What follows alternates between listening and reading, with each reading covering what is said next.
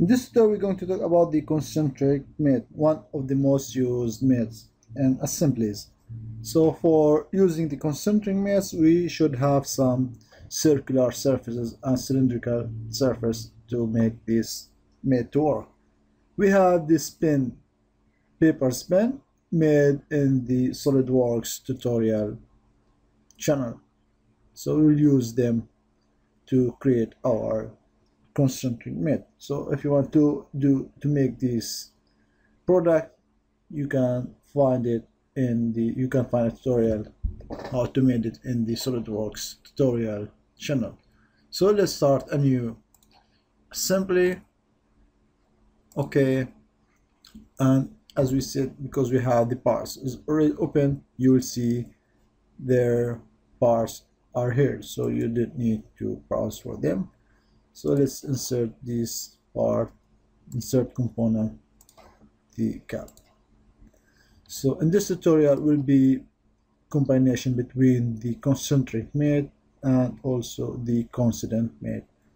So let's select this cylinder to make it in the center of that cylinder.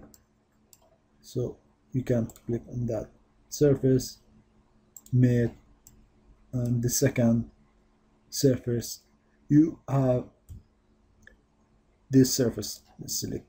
So now you have the concentric relation is automatically selected because logically it is working here. So when you are done, click OK.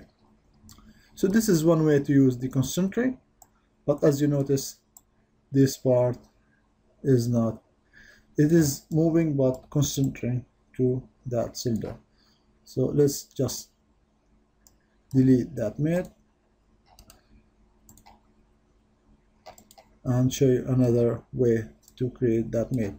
Also, let's select this time the circular edge, this edge only, and then let's activate the method and then select that circular.